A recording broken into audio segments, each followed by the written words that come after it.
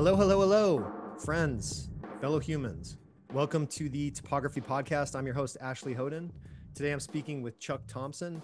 He has written several books, 6 in total, I believe. I've read 2 of them. The first I read maybe 10, 15 years ago. It's called Smile When You're Lying, and it's a travel memoir. Really good, very funny. And his most recent book, which is the main focus of today's talk, is called The Status Revolution. How the improbable story of how the lowbrow became the highbrow. And it's a great book. It's talking about the changing nature of status in today's age, and what it means for humanity. I really enjoyed it. Chuck is a talented guy. He's done a lot of stuff through his life. He Aside from his books, he also wrote and executive produced a 3-part music documentary that's called Sometimes When We Touch: The Reign, Ruin, and Resurrection of Soft Rock. And it's a 3-part music. It's streaming on Paramount Plus. What else? Let's get into some of his credentials here. I mentioned that he's the editor of the nonprofit environmental news website Columbia Insight. Previously, he was executive producer of CNN Travel and editorial director of CNNGo.com. He was also an editor of Wicked Tribune, deputy editor of Men's Journal, features editor for Maxim, and editor-in-chief of Travelocity. His writing has appeared all over the place, way too many publications that are on the list here. But it's a lot, and I've enjoyed everything that I've read of his so far. He is also the recipient of a Peabody Award for his contribution to the coverage of the 2010 Deepwater Horizon oil spill. He's the recipient of the Lowell Thomas Travel Journalism Gold Award and the 2021 Society of Professional Journalists Award for environmental reporting. I thoroughly enjoyed the talk. I hope to talk to him again in a future podcast, and I hope you enjoy it too. Thank you. And if you do enjoy it, please subscribe to us and review us on any of the places where you find us. Thank you. It's a lot different than the last couple of books I've done, which have been about politics in the South or travel, straight up travel kind of books. So, I tend to not be the kind of writer that sits on the same subject matter all the time. So I find a lot of new writers, I think, with every book that I've done, and I shed a few from other writers who are sort of expecting either another political book or another straight travel book or something like that. But yeah, overall, it's been great. I mean, I was really happy. The publisher thought that the hardback sales went well enough to go into paperback, so that's a good sign. And I'm still getting a lot of interest in the book. I think it's a topic that it's ubiquitous. It's on everybody's mind in a lot of forms, and it's just this weird kind of vague notion that people know about, but it's actually really kind of hard to define. And so I think that's made it of interest to a really wide spectrum of people. Yeah. So what is the status revolution? Well, the status revolution is occurring on a few levels. One is a kind of an academic scientific understanding of what status is, how the human brain processes status, how we use it in our daily lives. It's really changing. There's a sea change in really the entire history of how science and religion has sort of and society has viewed status as this kind of reprobate emotion, this sort of almost sinful impulse that we have. But with neuroscience and fMRI and other kind of technologies are really changing how we view what status is. It's also happening on a cultural level. I mean, with the democratization and the sort of attacks on the assaults on the pillars of privilege in not just the United States, but all around the world, really. There's people that are staking their own claim to status and privilege and prestige that doesn't have to do with ways that traditionally those concepts have been thought of. What were the sinful aspects of it traditionally? Well, literally going back to Greek and Roman philosophers saw this separation of classes of wealth as problematic in society, particularly when people with great status, which is often associated with great wealth, though, and we can get into this later, it's really is this kind of a sidebar. But I think one of the biggest mistakes people make when thinking about status is that thinking that status just necessarily means you're rich, or that status is always tied to money, that more money gives you more status. That's not really true in the way that status operates, but we can get to that later if you like. But there is a connection, of course, between wealth and status. And when the wealthy classes, in Greece were flaunting, for example, we're having really elaborate funerals and other sort of public displays of wealth, it was creating a real problem in their ideas about, that we now know as democracy, and what they were trying to set up as a society, an equitable society. And so there were laws passed, in ancient Greece and ancient Rome to sort of try to curtail the flaunting of status publicly.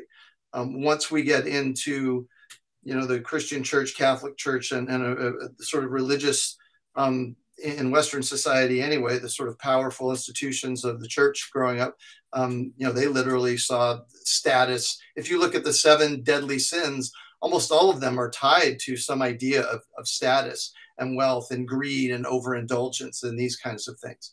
And, for the Christian church, the Catholic church, and churches that, grew up around it, this sort of idea of status was looked at as this sinful impulse that God might not want. So the church really very cannily took ideas of status and kind of transferred them into these sort of public works projects, building these great cathedrals and giving your money and status to the church, right, and being part of that organization. So they really looked at that as this kind of sinful impulse. And then we get into the sort of consumer societies of the 19th and 20th centuries, and we get books by these guys like Thorstein Veblen, Vance Packard, which the status seekers and the leisure class, which were very critical of the upper classes who sought to display their status via automobiles or fur coats or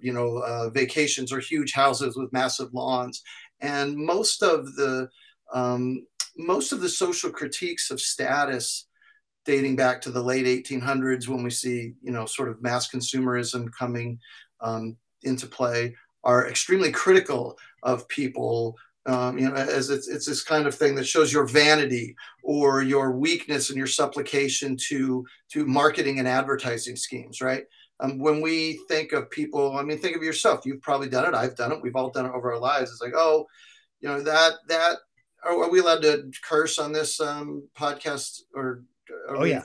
Okay, I was going to say, like this asshole in his Lamborghini or his BMW front, right? We sort of look at people who are attempting to elevate their status or flaunt their status as, shitty people, basically, right? That's generally how we viewed status. And so again, the status revolution is kind of seeking to overturn all those ideas. Those are ideas that are ingrained in our society going back thousands and thousands and thousands of years, right? That the open, willful seeking of status or displaying or flaunting of status is a bad thing.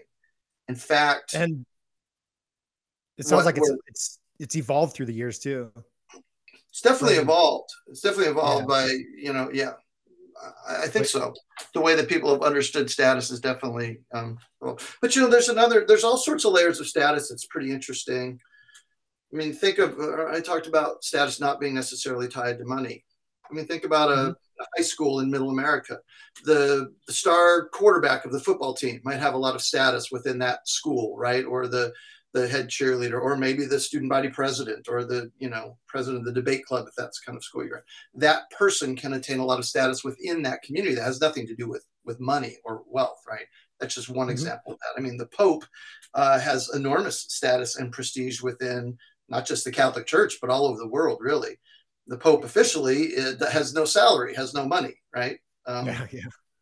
He is, and other religious leaders, by the way, it's not just the Catholic Church, it's most religious institutions sort of elevate the leaders of that church and surround them with a lot of pomp and often luxury and status. Officially, they may be impoverished and penniless, yet they have managed to attain a huge degree of status. Yes. Yeah. So it sounds like from Rome moving forward, it kind of originally status became an issue because it was destabilizing, or at least the display of it. This display of extreme wealth was kind of destabilizing to the culture. And then it sounds like it kind of shifts into the more like almost being a good person idea in the church, like being kind of like a upstanding citizen. It goes away from the material world a little bit to like, are you virtuous? Something more like Absolutely. that. I think And you're, to yeah, more of, but I think that part of, yes, you're right. Although I would assume that shift into, pressuring someone to be a virtuous person through an abdication of self-status is probably part of keeping that community stable as well, right? It's sort of a strategy, because you're right. yes. It is a destabilizing influence. Although, I mean, the American Revolution is probably the greatest example in the history of the world of, I mean, that was a status revolution, right? The colonists were sick and tired of not having the same. Now you can say this is where status gets pretty gauzy. You can say they don't have the rights of representation without taxation and all that, but really it was a status thing. The people of the American colonies did not have the same status of the people of England, right? And they wanted that. Mm-hmm. They wanted self-determination in at least a limited form, and they didn't have it. And there's a quote in the book. I should find it now, but some philosopher basically talks all about how the American Revolution was a status revolution, really. I mean, World War II, Germany, everybody, any historian will tell you that the seeds of World War II were planted after World War I, when the Treaty of Versailles and the agreements that were made after World War I really kept Germany in a position of inferiority, Yep. adjacent to its neighbors in France and Belgium and England and all over Western Europe. And this was the emotion into which Hitler tapped to generate this mass support of his movement, that Germany was not going to be held down. Its status would not be lesser than its neighbors. That was where that impulse came from entirely. So, so there's a tension kind of with status being destabilizing, and then is there any stabilizing aspect of status in society? Does I it think serve so. a positive? Yeah. So there's a tension kind of between the destructive and stabilizing sides of this perception. Yeah, you've got it. I mean, every single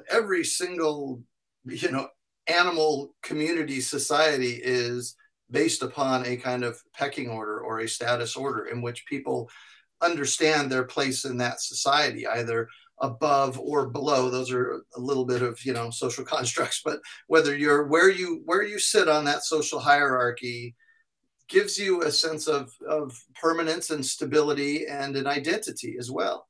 I Yeah. remember I talked to a guy who I quoted in the book, who was a veteran, a U.S. Army veteran, had served in Iraq and had dealt with his share of troubles with PTSD and opioid addictions and things like that. And he now works with an organization that helps veterans reacclimate to civilian society. But one of the things he told me I found very interesting. He says, you would be really surprised how disorienting it is for a lot of soldiers to re-enter the civilian world. He goes, when you're in a military setting, you can walk into a room and just by looking at everybody's uniform, the stripes on their shoulder or with the insignias on the cap, you know who everybody is in that room. You know who they're, if there's 5, 10, or 100 people in that room, all of how they rank. And in that sense, how you need to address them, who you need to defer to, who you can be more casual with, this and that sort of thing. He goes, when you're stripped of that, and if you've been in the military for a long time and you walk into a room, a civilian room, it's really disorienting. He goes, it's not to say you can't handle it. It's like, we're people, we're smart people, but at the same time, it's like, I don't know how to navigate this room all of a sudden, right? If I've been in the military 10, 15, 20 years and I just snap to it, all of a sudden you have no visual cues, right? So in that sense, I've never thought about that. Yeah, I hadn't either. That's why I included it in the book. I was like, dang. Yeah. What an interesting detail. But you're quite right about the both the destabilizing factor of status, but also the stabilizing factor too, right? That kind of keeps our societies coherent. And it's so funny. when people are breaking out of those roles that a lot of conflict erupts and a lot of misunderstanding erupts. And that is part of what I'm calling the status revolution. There's a lot of Yes. people that are really trying to redefine what status means. And that makes a lot of other people very uncomfortable. I want to jump into some of the specifics about how that's occurring. There's one idea that I want to share now, like kind of related to this balance. I've been thinking kind of about the nature of evil in society, and just like the idea of pure evil. And when you see, like, particularly now, we see all this stuff going on, it just sounds like all factions of our society are kind of under attack from the institutions that are meant to be protecting them. It feels like in a major way. And I don't know what it is, but the funny thing I've noticed about it all is that, like, if you imagine pure evil, it's almost like a void of any kind of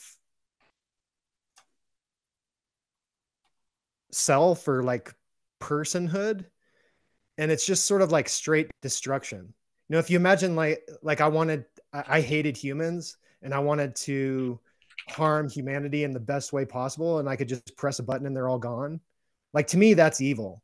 You know, that's pure evil, where there's no sense of remorse or anything. It's just purely a destructive force to the point where it destroys itself, even because there's nothing left to destroy. And these dramas that humanity kind of plays out, where evil sort of enacted through manipulation and persuasion, trying to convince populations that for the better good when it's actually not. You know, there's all this theater involved in it. And at a certain level, it makes me think that it's kind of proof that overall humanity, the evil good scale tips towards the good. And that even evil is kind of like enacted through the self-will of a person who still craves to be respected or included in the group, somehow not ostracized. You know, there's all these bonds between humanity that evil is unwilling to sever in a certain way. And I'm wondering if status isn't part of that mechanism, that even in its dark side, it has a self-protective measure, because the people enacting it are not willing to go so far to like be totally destructive. Well, you're maybe talking about, God dang it, there's this book I'm trying to conjure. I bought about 5 copies in the 90s and I sent it to people just about this topic. If you'll allow me, I might at some point pause this and run to find it, because I know it's on a bookshelf in my house. Oh, absolutely. You're kind of talking about maybe impulses toward the individual versus what is good for the group, right? Isn't that really? And this book that I'm talking about, I'll find it. You want to pause real quick? Sure. Yeah, absolutely. I can hang tight. Okay, I think if I can find this book, it's either right here or here. Yeah, this is it. I knew it. Great. I'm so glad. You need to read this book. It's called Dark Nature, A Natural History of Evil by Lowell Watson. This is an amazing. Here it is. I'm holding it up for you. Oh, I'm going to read that. This book is fantastic. I read it several times in the 90s. I used to send it to people when we get into these kind of discussions. Now, I don't know if Lowell Watson is around still or not, but I'm probably going to misremember 2/3 of this book, which I haven't read for probably 20, 25 years at this point. But my sense is that, or his sense, Watson's sense, was that there's no such thing as evil, right? The organisms act on their own behalf. That's just what organisms do. They act to survive in the best way that they know how. Now, when you get evil is when an organism is acting in a way that is detrimental to another organism or a group or something, right? Do you know the movie Last of the Mohicans, the 1990, the Michael Mann Last of the Mohicans with Daniel Day-Lewis and Madeline Stone?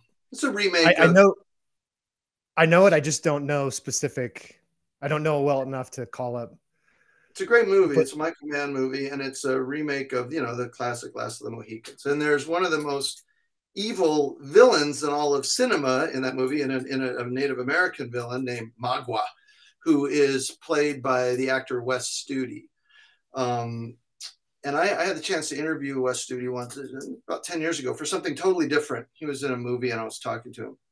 I said, listen, man, that portrayal you did of Magua is just most, he's the guy who, he's just, I think it's one of those East Coast tribes. I can't remember which one he's playing, but Algonquin or something, and he's got this revenge vendetta against this British general, and they're, in the French Indian Wars. And he finally vanquishes this guy. And when he does, while the general's still alive, he cuts his heart out and he picks it up. He takes a bite out of it and holds this guy's, the heart of his enemy up. It's just really a grotesque, awful thing to do. And it makes you really dislike Magua.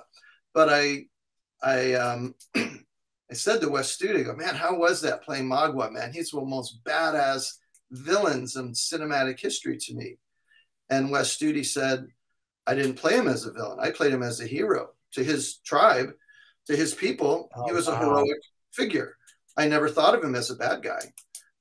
He was defending his homeland against these, colonial invaders. And so he was doing what he had to do to protect his people and his land and his culture. So he goes, I went into Magua thinking he's the hero of this movie. And so it was a really cool answer from him. He's a really incredible person. But yeah, that's amazing. It really, to get back to your question about evil and status, it's kind of a matter of perspective, right? Yeah. Yeah. Now, if we want to talk about evil in the way you did, and let's say you're talking about a mass shooter, I don't know, there's probably no way to, it is hard to wrap your head around why that would be good for that one organism to behave in that way. Yes. Somebody who is going to, or a serial killer, right? I mean, I suppose they're satisfying some individual impulse. I don't know, man. I didn't really connect evil with status, but maybe I should have. Well, I'm almost thinking it's like an inoculation against self-destruction. That status, not entirely, but like it plays a role in that there's a certain defense that it offers to society. Let me, I'm going to read from I got to turn this light on, so it's going to blow this light out. This is from the Leaf of Dark Nature. At a time when violence threatens to become epidemic and genocide takes the place of diplomacy in many regions of the world, it is no longer plausible to dismiss dark human behavior as simple human nature. What lurks at the foundation of life's evil? How can humans account for abominations such as the Holocaust, the war in Bosnia, or the daily terrors, theft, rape, and homicide? On and on and on. And so he's going to address all those things in Dark Nature. You need to if you've been thinking about this, Ash, you need to pick up this book. It's really amazing book. Oh, I'll get it like today. Yeah. You know what? I haven't looked at this book in 25 years, but I knew I had this. I've got 3 copies of this book in my house because I was just giving that to people all the time. This book made such an impact on me when I first read it. I love finding a book like that is such a gem too. It's I'm trying to I got this sunlight just beaming in on me, man. So I'm trying to find a spot that's not blowing out. Oh, good. You're coming through good here on my end, at least. Yeah. So then I getting into some of the mechanisms, what's changing now. Maybe there's some examples from the book that could be good at opening that discussion up. One I liked quite a bit was the Paolo Scudieri chapter, and starting this mega corporation from South Italy and the manner in which he got in, and maybe talking a bit about that context and what he achieved. Yeah, one of the things I found, one of the things that was tough about this book when I first started researching it was just how sprawling this topic is, and how, there's a lot of books about status. There's a lot of academic study of status. There's a lot of commercial and industrial studies on status. They have whole conferences about status every year all over the world for people who are trying to market and sell status and luxury to people, right? They want to know what it is about status that will appeal to people, how they can get people use the idea of status to sell products. Everybody looks at status. Governments, as I said, government of China, while I was writing this book, passed a law outlawing or prohibiting really ostentatious weddings of wealthy people, because, as you said, it was sort of disabling, right? Like governments look at this sort of stuff. So, but in the course of looking at status, a couple of trends or commonalities started to emerge for me. And that was that the people who deliver status to us particularly in a consumer way have very similar backgrounds. They're not typically people who are from status backgrounds. Of course, there are always a few exceptions, but most of the people who you associate with status, high brand names, Ralph Lauren and these kind of things, they're people who either started from very humble beginnings, even, poor beginnings, or at least lower middle class. They're not wealthy people. They're not people whose upbringings were tied to status, but they seem to have been driven by this sort of social consciousness and by this idea of elevating not just themselves, but their entire social class or their communities through status somehow. Paolo Scudieri, who's the guy you mentioned, who is an Italian auto industry figure. His Adler Penzler is the name of his company, and Paolo Scudieri is synonymous with luxury car interiors within the automobile industry, and now into the helicopter and private plane and private yacht industry. His company is the one that will design and manufacture interiors of vehicles for Lamborghini or Rolls-Royce or Bentley, or whatever. Ferrari is the Italian car company through which he started his company, really became prominent. Fiat actually is where he started, but he became a luxury car interior guy for Ferrari. And so he's known in automotive circles as the king of comfort.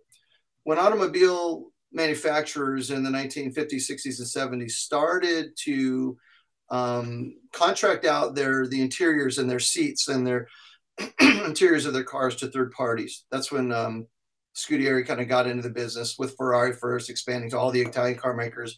Now they make car interiors for like 40 or 50 companies. But Paolo Scudieri started life in southern Italy in a little town just outside of Naples.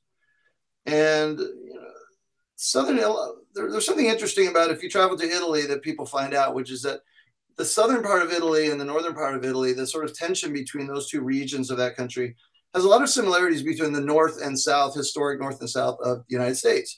Southern Italy was typically the more impoverished part of that country. It was the lesser educated part of that country. It was the more religious part of that country. It was the more politically conservative part of Italy. And as a result, the same types of dynamics, or similar, I should say, not exactly, because it's Italy, United States, it's not apples to apples, but there is this sense that the North is this more prosperous, more sophisticated, more intelligent, more progressive part of the country. And those types of feelings often lead people to look down upon those who have less money than them or less education, who are less sophisticated. And so that same dynamic sort of exists in Italy. It still exists to this day. Every single Italian car manufacturer that you can name is located in the northern part of Italy. And so it was the northern part of Italy that has dominated automobile manufacture in that country forever. Lamborghini, Ferrari being, two pretty classic cases that way. Paolo Scudieri wanted to get into the automotive business. He was this poor kid, not really poor, sort of middle-class kid from this small town outside of Naples. He had some ideas. He was doing experiments with polyurethane. His father owned a furniture shop where they made chairs and whatnot out of polyurethane. And he had some ideas about using polyurethane in car interiors, which was starting to happen in the 1960s. And he took these ideas to various car manufacturers and set up meetings. And he was turned away at every meeting, according to him, essentially because he was viewed as this kind of rustic, backwards Southern Italian guy. What do you know about car manufacture? What do you know about it? What do you know about luxury? Jesus, kid, get back to the sticks. Thanks for showing up. When he could even get a meeting. So he decided, he told me and he's told others, that he kind of made this vow to succeed, not just for himself, but to lift up the reputation, to elevate the status of all Southern Italians, or particularly from his area of Southern Italy. And he ended up wrangling this really interesting meeting with Enzo Ferrari, the founder, CEO, the guy who, of Ferrari fame. And he got a meeting with Ferrari by sending him a birthday card. He didn't know Ferrari at all. He just did this kind of cold call thing. He said, "You don't know me. I'm this guy in Southern Italy. I have these great ideas for car interiors. But happy birthday, Mr. Ferrari. You're a legend and a hero of mine." And do you want me to tell this whole story about how this thing went down? It's a pretty cool story. Yeah, it's one of my favorite chapters in the book. Yeah, it's one of mine too. Not just because I I went to Italy. Well, whatever. I used my advance to go to Italy to meet this guy and hang around Italy for a little bit. I love that too. Yeah. Yeah. I had a couple of writer friends. They looked at this book and said, man, you must have blown your whole advance on traveling around for this, like, which I did. That's true. Like most writers, you know, you lose money on all this stuff, right? You get paid something, you spend it to do the research. Nevertheless, research in Italy was pretty cool. Yeah. Anyway, so Scooty, I don't know, at this time, he's probably like this guy in his late 20s, maybe early 30s. And he's got this small polyurethane business going in Southern Italy. And he's working in his father's furniture shop. And he became an expert in materials, right? He went and got his education and was like he did. Yeah. He became, I forget the degree, but it's some sort of, you know, materials engineering, you know, chemical engineer or something like that. A degree. He went to Switzerland, a college in Switzerland to get that. But then he came back and his father wanted him to work in the furniture business and, you know, make armchairs or armrests or something, which is fine. But, you know, this guy Paulo had these sort of greater ambitions. And he was also very fueled, he told me, very fueled by this desire to make Southern Italians, not these second-class citizens that he felt they were being treated as, particularly in Italy in the 60s and 70s and 80s. Anyway, he writes this letter to Enzo Ferrari, the legend of all car makers, maybe in the world at that time, maybe Henry Ford and a couple others. But I mean, if you're talking car business, you know, Ferrari's the guy, winning every race at Le Mans and all this. So he sends in this letter and doesn't hear back. Not surprisingly, you know, if you've ever written off to the CEO of a major company or, you know, whatever, your favorite celebrity, you don't really expect to get something back. So several months go by and he's just doing his thing. And he comes home one day and there's a letter in the mail from him in the post. And it's a little note from Enzo Ferrari himself. And it was postmarked about 2 or 3 months earlier. And it said, hey, I really appreciate your birthday card. Why don't you come up to meet me? What's the name of that town? I forget the name of the town that Ferrari's located. Anyway, come on up and meet me and we'll have a chat. And he says, here's the date and here's the time. It's, you know, April 2nd, 10 a.m., something like that. Be at my office. Well, Paolo Scuderia receives this note on April 1st at about 4 p.m. because the Italian Post, in all of its magnificent negligence, had failed to deliver this. This note had been written to him in January or February or something, 2 months earlier. Wow. But it had taken a couple of months to get to him.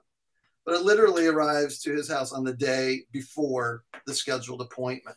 And, you know, back at this time, we're talking, you know, early 60s, people weren't emailing and they were barely really even calling each other for this sort of, so you wouldn't call the president of Ferrari. It's like, hey, meet me here. I'll be here.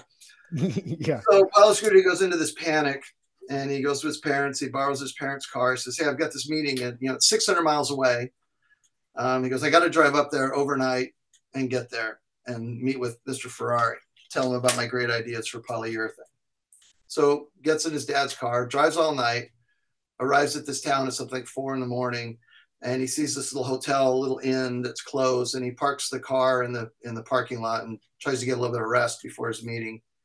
At about 5:30 or 6 a.m, there's a little tap on the window of his car, and it's the owner of the inn saying, "Who are you? Why are you in my parking lot sleeping in your car?" And he tells him this. He says, "Well, I've got this meeting with Mr. Ferrari up the road in 4 hours. I just got his message, and I didn't have anywhere to stay." So the hotel owner says, "Well, come on in. I'll give you some breakfast. You can take a shower here and clean up a little bit." The guy's really kind, and he you know, sort of a good Samaritan act. And so Scuderia goes in, cleans up, rests at the hotel, goes and has his meeting. And he said the meeting only lasted 10 or 15 minutes. He goes, it was very straightforward. He says, well, why do you want to, you know, what is this great thing you've got? He says, well, I noticed that you've got a few problems in the interiors or with seals or something in your car. And I think we can modernize Ferrari. And you know, at this point, Ferrari's slipping a little bit in sort of world prestige. Mm-hmm. And he says, I think with this new material, polyurethane can really change things around. And the guy says, well, can you deliver me, you know, whatever you're promising? He says, yeah, I sure can. Well, he couldn't. He didn't have any factory set up or supply chain. Yeah, okay. And Ferrari says, good, we got a deal. Shook his hand, took 15 minutes. And so Paolo Scuderia goes back to his hometown and immediately starts scrambling. He had some connections to a Fiat production plant down there. And he started getting a bunch of materials from this Fiat plant. And the rest is history for him. He starts designing, within a couple of years, he's designing the entire interiors of Ferrari vehicles. And then moves on to Lamborghini and other car makers. And now, like I said, if there's a luxury vehicle out there, it's almost for certain that his company has had a hand in it, if not the 100% hand in it. And now he's this fabulously wealthy guy. He still lives in that same hometown. He still lives in his small town in Italy. He's an artist, and he races cars, and he lives the Vita Dolce or Dolce Vita or whatever, right? He's got it all. He's a really nice guy. So anyway, I wrote to him. Wow. I shouldn't say he's a nice guy. I mean, he might be. I mean, I met him once, but I wrote to the company and I said, hey, I really love this story, how Paolo Scudieri kind of elevated this company, this Adler Penzler group. Wasn't it originally German?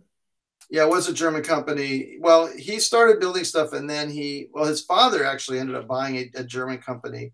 Well, actually, the Adler Group was his father's company. He gave it a German name. Adler, I think, means eagle in German, but it was actually an Italian company. Yes. But then there was this big manufacturer and producer of auto parts and materials in Germany. And so he then did acquire that German company. But it's all under his direction right there outside of Naples. And he told me several times during our interview, we walked around, I met him at this factory, this plant. If you've ever seen that movie Ford versus Ferrari, they visit a Ferrari plant. And it's like this, almost like this old school building. It's very, institutional looking thing. And that's exactly what this building looked like where I met Paolo Scudieri and his assistants. We sat in a room and talked for about an hour. And then he kind of toured me around the factory. And it was very interesting as we go into this design room where there were all these people at the computers designing whatever they were designing, car interiors, helicopter, sound, dampening devices for yachts or whatever they were. And he would say, like, these three people graduated from the University of Naples, and these two guys over here are from even farther south in Italy. And this woman over here is from like the deepest southern part of Italy. And he was really proud to show that maybe not all, but a lot of his workers and everything he was doing. And he repeated this over and over to me. And I don't think it was just total bullshit. I mean, meet with the head of CEOs of companies. Yes, they're going to gloss themselves and their reputations and their work. You expect a little bit of that. And when you write about it, you try to take a little bit of that shine off. But he was so earnest and so often repeating that his motivation had been to elevate the status of these people within the automotive industry, to show that Southern Italians could compete in this arena with Northern Italians, could handle the wealth of that, could handle the engineering challenges, handle the technical problems. And in that way, too, it's also similar. I mean, look what's happened to the automotive industry in this country. It's all migrated to the South, right? That's because it's not union, by the way. But that was the death of Detroit, was no union in Tennessee and Alabama. He also has, like, there was a restaurant that was mentioned in the book too. Is he's opened a couple other things too in the region? And I was in Naples. So I went. I was escorted by this when you go meet these guys, you're not just walking around carte blanche. So there was a media escort for me that took me, and we had our meeting with Paolo Scudieri, and then we met the head of engineering and this and that. And they said, okay, we're going to take you to this lunch. I was in the factory for about 3 hours. I got there at 9 a.m, and maybe by 12:30 or 1, it was over. And I said, okay, well, Mr. So-and-so is going to drive you back to your hotel, but he's going to take you to lunch first. And I said, okay, great, thanks. So we go to lunch at this really nice restaurant, and it's got all this Southern Italian cuisine and cheeses and stuff. They make a big deal about how it's regional to, this part of the country. And then as I'm leaving, I find out there was a PR person from the restaurant came over and go, well, how'd you like Mr. Scudieri's restaurant? I said, what? Figures, that he would own the restaurant. I didn't even put two and two together. But that restaurant, all it was doing on the menu, on all the marketing materials, was just extolling the virtues of Southern Italian cuisine. I have a story that maybe kind of makes the point of how divided Italy is to people who don't really understand. So I lived in Berlin for about a year, and I had a girlfriend there, and she was from Italy. She was from Trieste. Okay. And I went with her once home and visited her family and saw the region. And her dad gave me a piece of paper that had the dialect, like the Trieste dialect, some of the phrases. And like ordering a coffee in Trieste, if what they were telling me is how it actually works, if you want a black coffee, it's like ordering an N word. You go to the coffee shop and say, I want an N word, and they'll give you a black coffee, whatever their word is for that. Mm-hmm. And Mm-hmm. so Trieste is like the far north. It was part of the Austro-Hungarian Empire. You know, Right. it's like, and so that's their perception of the South. Like, I mean, it's as fierce as probably like 1800s America, North and South divide. Like, you know, it's so embedded in their culture that it's part of the language. Yeah, it's still like that too. I mean, I'm told Yeah. by others that it's not quite to the level of vitriol that was in the 20th century, 50s, 60s, 70s, 80s, but that it's Yeah. still omnipresent and very unflattering in that way. Hey, can we Yeah. quickly, I tried to get the Trieste several times. So I had plans and it just never panned out. I know you've done some travel writing, as have I. I mean, is that a worthwhile place to go to? I mean, it looks like a really incredibly interesting port city with a really wild history. Yeah. I really enjoyed it actually.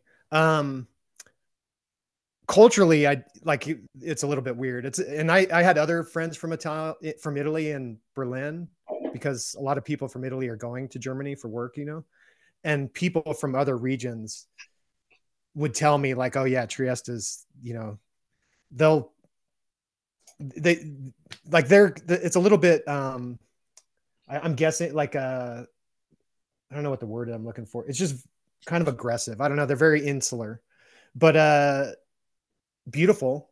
It's a really neat location. I went. I think we flew to Venice, and then you just take a bus along the coast. Um, but yeah, it's beautiful, and where it's Yeah, at, I don't know. The water's beautiful. The town, there's some really neat parts of the town itself. yeah. I've always just Um, been intrigued by that town. yeah. This light is just driving me bananas. Anyway. Oh, sorry. But yeah, I was shocked. I mean, I knew her for a long time. That was kind of towards the tail end of our things for us, but I had no Well, that will idea, like color your going. impression of the town anyway. Yeah, yeah. So, When I went and saw Scudieri, I went, he's right outside of Naples. I stayed in Naples and I'd heard a lot about Naples. A lot of people like Naples, but a lot of people really trash it, in the travel scene. It's dirty and it's crime ridden. It's dangerous. You shouldn't go there. Man, I just loved it. I just freaking loved all of Southern Italy. And it was only the second or third time I'd been in that part of the world. And man, I just thought, man, I could totally move here and live here. I thought it was a fantastic city. yeah, yeah, yeah. I was there long ago. It's been ages. I think it was like 98 or 99 as part of our landscape. I was studied landscape architecture in school. And so, you know, the Italian gardens and villas and French, you know, all Yeah. that stuff. So we went and on a summer trip, went there and we went to Naples as part of that. But I remember it being really beautiful too. Really good food too.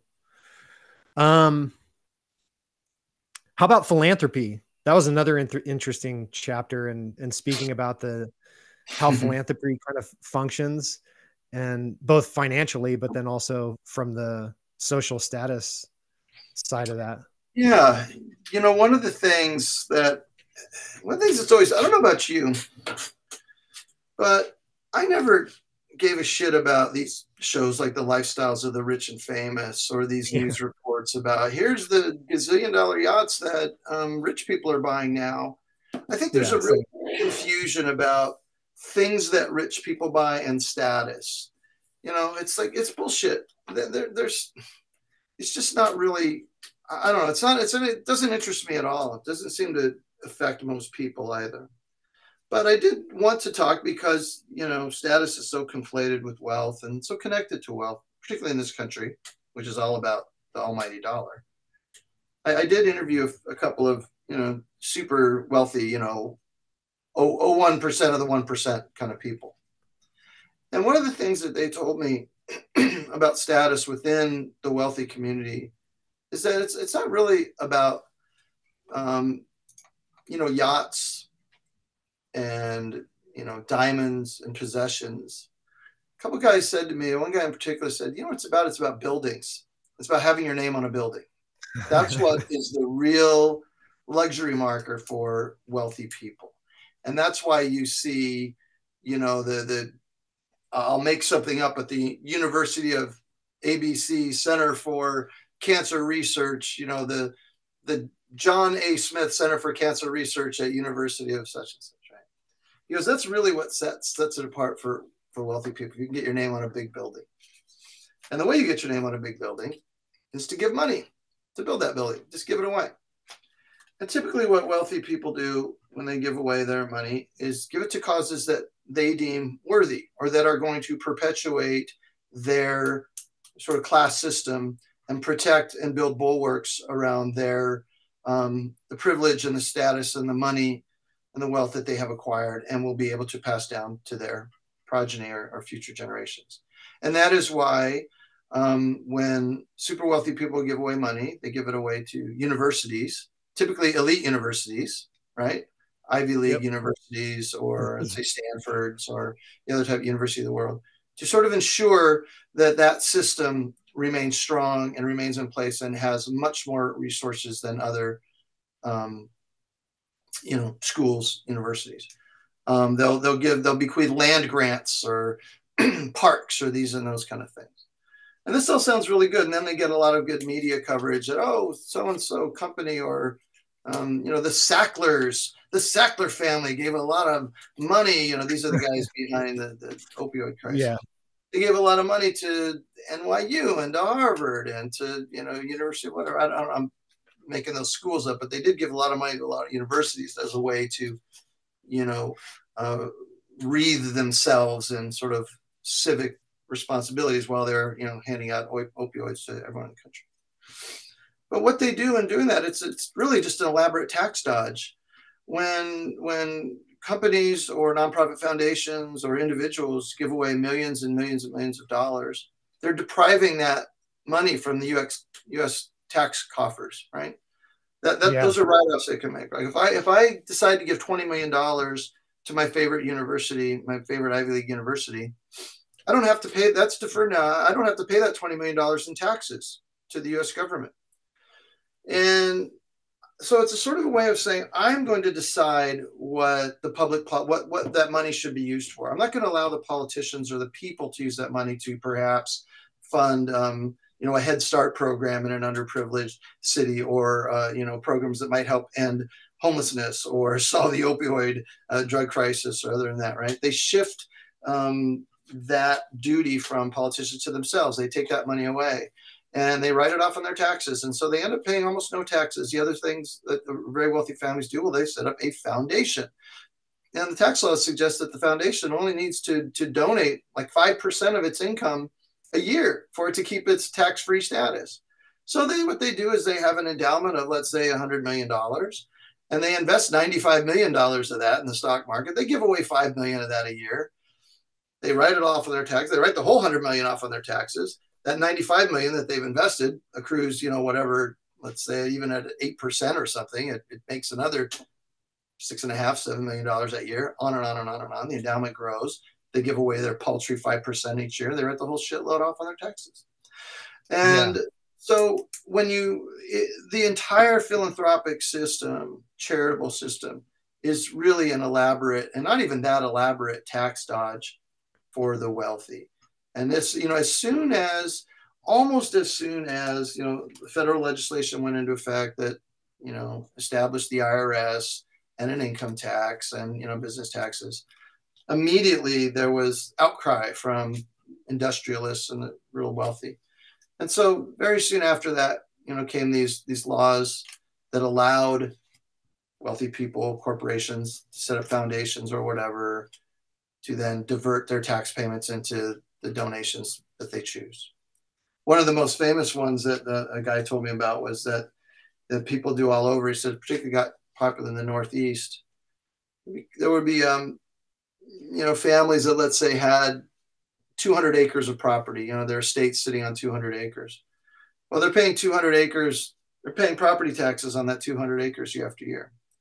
So what they would do instead is, so they would set up a foundation and set up a nature reserve. And they would say, well, we're going to take of our 200 acres, we're going to take 175 of that, and we're going to donate that to the public. It's going to be a nature preserve. We'll keep our 20, 25 acres for our house and our estate, our horses or whatever. So now they donate, right? They make a nature preserve out of a big chunk of their land.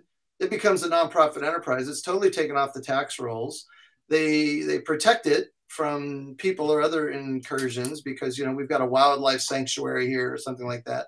They reap all sorts of media plaudits for, you know, giving away this land for this public good and to preserve wildlife habitat, on and on.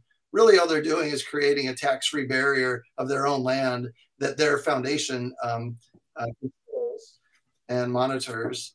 And in that way, they've just, so crazy. This is fucking amazing, right? Yeah. So there's all these laws on the books that have developed over the years to really allow super wealthy people to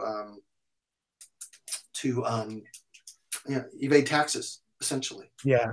So basically, the public is funding a bulk of these donations, more than they are, almost like it's more than 50-50. 100% there, because they're losing all that tax revenue. Right. So now it's now the public footing the bill for all these services that are absolutely required, and then, oh, we don't have the money for them. We got to cut back all this stuff. That's really, this is a really big part of, this is at the heart of when you hear people talking about how the wealthy are not paying their fair share of taxes. We all sort of know about these offshore accounts, and maybe wealthy companies hide their money in Swiss bank accounts or in the Cayman Islands or something like that. And that certainly happens too. But domestic philanthropy is probably the biggest, you know, way that the wealthy skip out on their taxes. The other thing they do is, if, let's say I've got, you know, the Thompson, I want to start the Thompson family trust here of my grand, you know, rate my bank account for my $30 million, let's say. So now I invest that, and I need to hire someone to run my foundation. I need a president of my foundation, and I need various officers and all that. I can appoint my family members to those positions.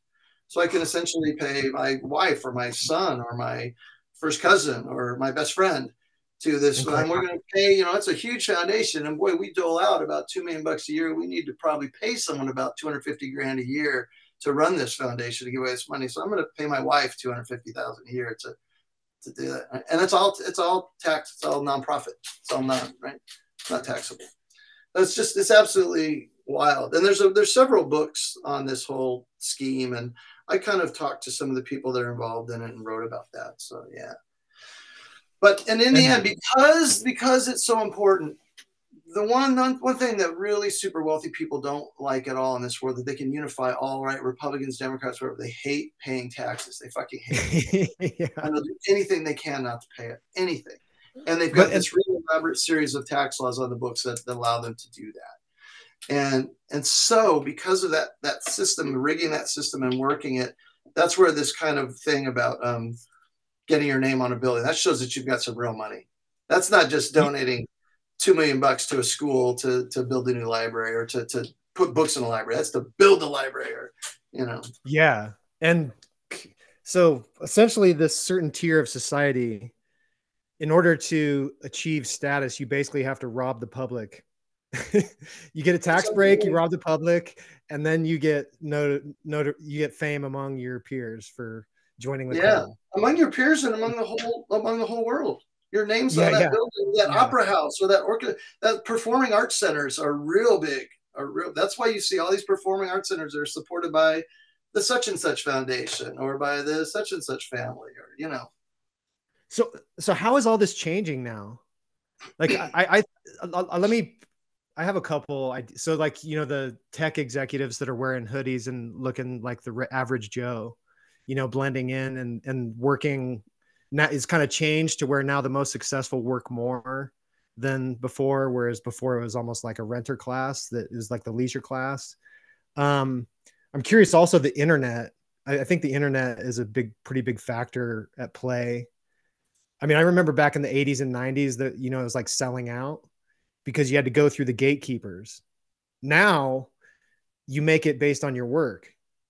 So you kind of like, if people like your music, you're going to make it. If people like your writing, you're going to make it. If, you know, it's more flattened in that way, just through the internet. Cause you're not having writing is maybe a little bit less cause you still have publishers, but, I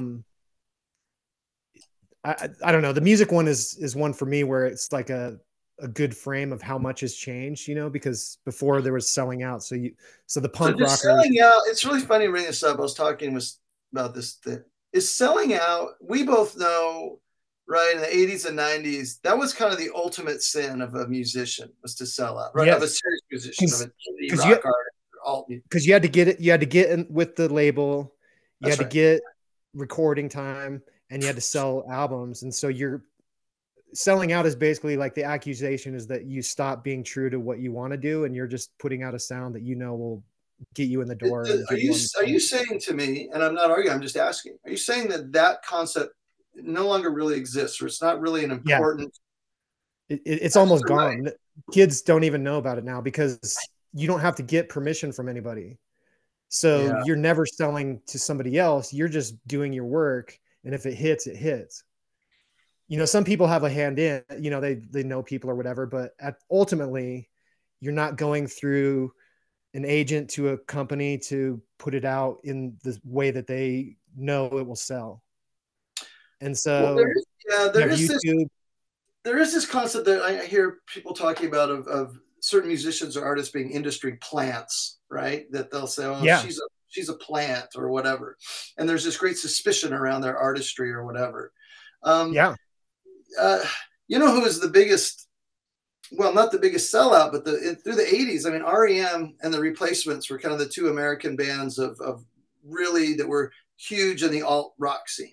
And there was a very stated ethic among those bands that, you know, we will not sell. We're not going to go to a major label. We're going to stay with our local indie label. We're going to stay small. We're going to stay true to our roots. We're not going to do this whole entertainment machinery thing. But of course, the money was so great that it had, you know, I think REM did 5 albums for IRS, and they finally signed with Warner for a couple $1 million or whatever it was. It was a real big deal at the time. Now, they got away with it because they were so good and they remained credible. But you know what? You know the name of their first album when they signed with a major label? No. It was Green. Seriously? Green. Yeah, that was their Warner Brothers. And the Replacements at least they owned it. Yeah, at least they owned it. They did. And they managed to navigate that.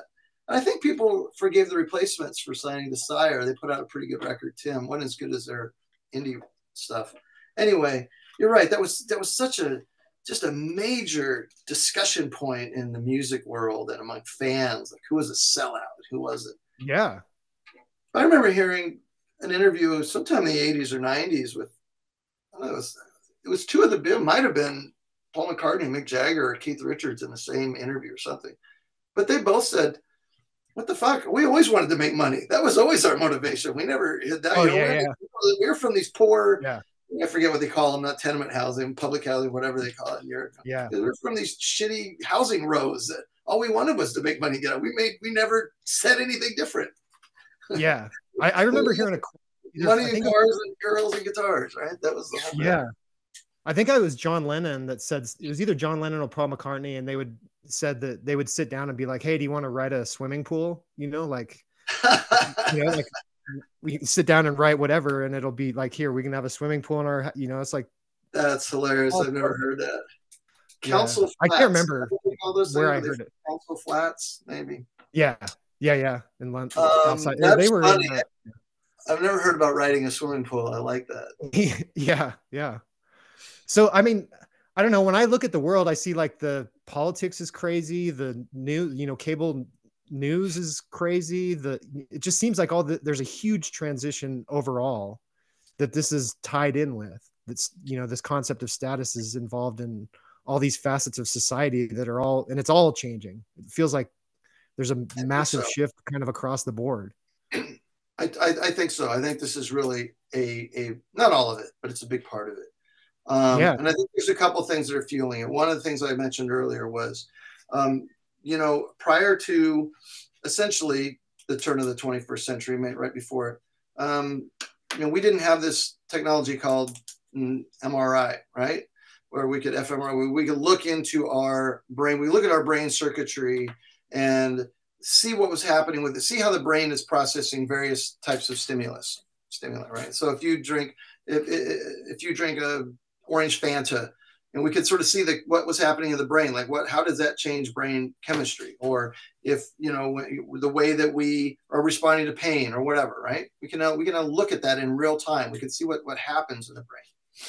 Well, there were a couple of people, particularly down at Caltech, started looking at this idea of status and what happens to the brain while the brain is experiencing or perceiving to experience status, high status, low status, whatever.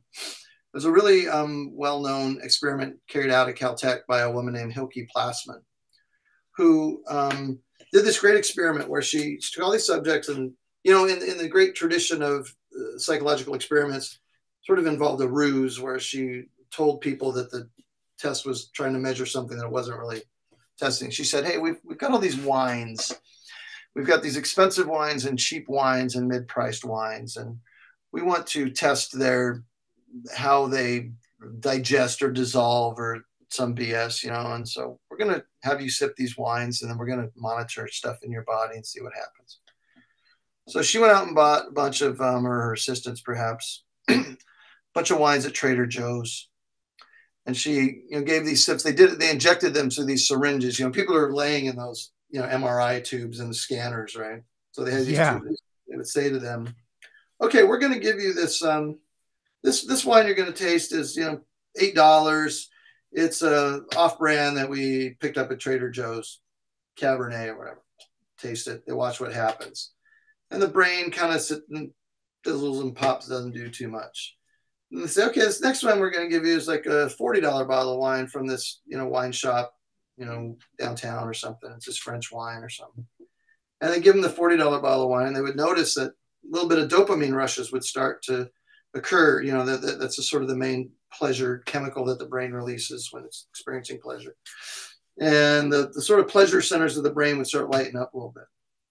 Then they say, well, now we've got this kind of rare, $200 bottle, Chateau de something. There's only like 200 of these produced, per year, 200 cases a year, and blah, blah. It's really expensive. And they sample that wine. Well, the dopamine levels would just flood through the brain on the $200 bottle of wine. Just go bananas, just go bonkers, light up, and people become really happy and get this really big emotional rush. And so this was showing that, when people were, experience what they perceived as status, a really expensive wine versus a low-level wine, they would literally get high off it. Now, what the interview subjects didn't know was that they were tasting the same wine every single time. The wine itself was the exact same bottle of Cabernet bought from Trader Joe's for like $12. But when people were told it was expensive, told it was a prestigious, a sort of status adjacent product, they experienced great pleasure. And so what this sort of did was and there's various tests of various different types that kind of replicated these results, but this is the famous one of the first ones. What this really did was overturn centuries and centuries of belief about status, that it was this artificially created phenomenon, that if I wanted an expensive wine, it was just because I had been duped by the advertisers or a clever marketing scheme. Or if I wanted an expensive car, it was because I was this vain, self-involved person. But really what these show is that this status is as fundamental to our desires as, it's as food and sexual gratification and oxygen. It's a part of our brain chemistry. Human beings really, right? You're not enjoying the $200 bottle of wine more because it tastes better or because it's got some incredible heritage behind it or this or that. But that doesn't mean you're not enjoying it. You might be enjoying it for a different reason than you thought. But the brain wants status. It craves it. It is to some degree like a drug. And so that's starting to change people's perception about status in general. It's like, let's stop shaming people for wanting this thing that the brain wants us to want, right? It's releasing dopamine. So this is in the scientific world and in the world of high-end luxury and any kind of marketers. It's really changing the way that they're viewing status and that they're trying to appeal to people in their status. They're not, we shouldn't be shaming people for something that's as natural as, like I said, wanting to eat food or have sex or whatever else it might be. Now, on the other hand, when you talk about what's going on in society, I mean, there has been clearly these assaults on the pillars of privilege over the last 5 or 10 years, right? Particularly in the United States, but also in most Western countries and even non-Western countries all over the world. You'd have to be living under a rock not to have seen that.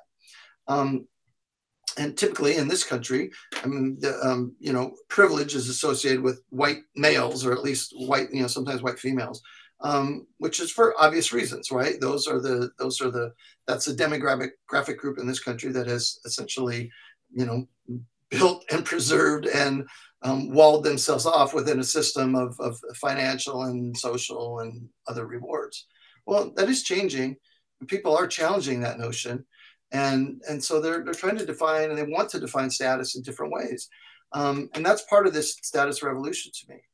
A big thing that I feel like is that a lot of people are quite threatened by this. I think that's the wrong attitude to take. It's really obvious that when there's sort of a all boats rise kind of thing with status. There's this idea that because you, Ash, might have a certain level of status, if I then want to attain some status, that means you have to lose some of your status for me to gain some, right? That it's kind of this zero-sum game. There's only enough status, so much status to go around. And that when you have more than I do, for me to get some, you have to go like this, right? When Paolo Scudieri wanted to enter the Italian automotive world, right, to come up, there was this fear that, oh, well, if he's got status, I'm not going to have status. But that's not at all what happened, right? Paolo Scudieri was able to gain status for himself and for his Southern Italian cohort, not to the detriment of those people in Northern Italy, but sort of to their benefit. But I think that that's a real misperception among people, that if we are to be more sort of inclusive and if more people are able to attain status, that it's going to hurt those who are in positions of status right now. But it's my belief, and I think it's part of this status revolution, that that's not what's going to happen, that people should not be afraid of this revolution. They should not be afraid of looking at status differently. They should not be afraid of other people attaining more status than they might historically have had. This will not necessarily harm you or your group or your cohort's status. In fact, it may raise everybody's. I love that so much, and I'm in such full agreement with that sentiment. I think a good example of that, and more, maybe just speaking more in terms of life not being a zero-sum game, not specifically status, although it's intertwined with it, is what has happened with stand-up comedy and podcasts. Tell me about it. I want to hear this. So it was put on warp speed with the pandemic, because they closed down all the comedy clubs, and so the comedians who had podcasts managed it better, because they had a separate stream of income. But what happens is all the podcasts are independent people who have their own career. They're, like each person is, let's say, a business, and they all go on each other's podcasts and they do what comedians do, and they talk about the issues, but it's all funny. And comedians are constantly, like day in and day out, just scouring culture for any bit.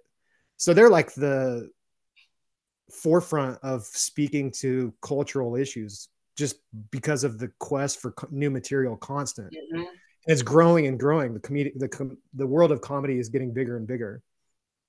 And I think what happened is that they put aside their own personal competition with each other, and like, worrying about who has the better special, or who has the better podcast, the more popular. And they just all started, going on each other's, and it elevated the whole world of comedy. Yeah. Because they stopped. Back in the day, in the 80s and 90s, comedians were at each other's throats. They didn't want other people to succeed.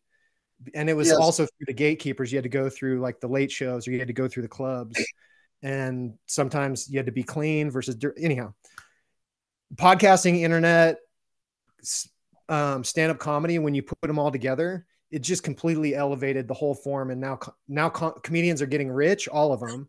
once you get to a certain tier, they're blowing it. I mean, they're making so much money. Just podcasting itself, if you get to a certain tier, is hugely financial. And then there's clubs everywhere now, comedy clubs all throughout the country.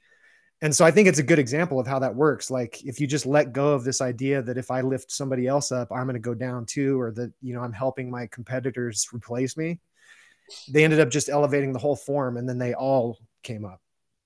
It's kind of it's kind of the fast food example, right? It's why you see Wendy's next to Burger King, next to McDonald's, next to KFC, next to Taco Bell. A part of it's because it's zoned that way. But you know, you would normally think if I own McDonald's, a McDonald's franchise, I don't want to be next to a Burger King franchise. I don't want to compete with that guy. Yeah. But the fact of the matter is, it's not how it works. You want to be next to Burger King because when people think of burgers, they're all going to come to that spot. Yeah. I mean, like in Asia, it's all the, you know, like you go to Vietnam and there's like stuffed animal street, and every shop that sells stuffed animals is like right there. And really? You know where to go. Yeah. Yeah. I mean, in Hanoi, I remember that. Or, you know, like light, you know, hardware street, or, you know, and all the shops that had the same, you know, the same stuff, they congregated together, and it's that same. But no, I thought that's a really great point. I think it's a really good spot to close on. This is for the better. It's not something to be afraid of. And I don't know, just pay attention. It was a really fascinating book, and I really enjoyed reading it too. Well, I enjoyed talking to you. Revolution. Yeah, thanks for having me on. Oh, sorry, you were wrapping up for me. I stepped over you.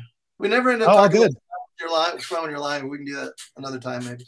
Talk about. I'd be happy to. Yeah, actually, that was how I. If you want to wrap up, that's cool. I would be more than happy to have another time, like to meet again and have another recording and talk about some of your other work. I think that's a great idea. So cool, let's do it. Yeah, absolutely. I'll send you my stuff too, and I don't know. I want to read your Myanmar book. I'm anxious to read that. Okay, cool. Yeah, but I would love to have another conversation. I'll reach out and maybe we can focus on some of your other stuff. This one I was still. I was going to say, I was sitting in Bangkok once. This is about 20, 30 years ago, and ready to fly to Myanmar the following day. And we had our tickets. It was just a group or something. And whatever, the government just like overnight said, no, we're not going to, no flights are coming in for the next 2 weeks, or, you know, no, we're not accepting any foreign visas for the next 2 weeks for whatever. I can't even remember the arbitrary reason. There had been some unrest in the capital or something. And they said, fuck it, no tourists coming in right now. And so I was sitting there. I think I got a refund probably, but I was always really disappointed. I was literally, 10 hours away from going to Myanmar, and we're ready to go to the airport. And like, sorry, I can't go. Oh God, that's a bummer. Yeah, it really was a bummer. It was part of the reason I'd gone to Bangkok was to get to Myanmar, actually. Oh, wow. Yeah. I'm curious if it's dangerous for me to go back, because I kind of went in under the radar, and then I wrote this book about it all after the fact. And so I haven't been back yet. So I have no idea how they are about that stuff now. I did this book called To Hellholes and Back, which was essentially about going to places that, I'd been advised against going for one reason or another. And a couple of them had been because it's dangerous. And, I had this experience a long time ago. I went down to Mindanao in the Philippines, which is the most southernmost island of the Philippines. It's the Muslim island of the Philippines. It's been the island of unrest ever since, the Spaniards rolled in there, and the Americans, and now the Philippine government. And everybody said, man, Mindanao's bad news, man. Don't go down there. You're going to get robbed, worse, kidnapped.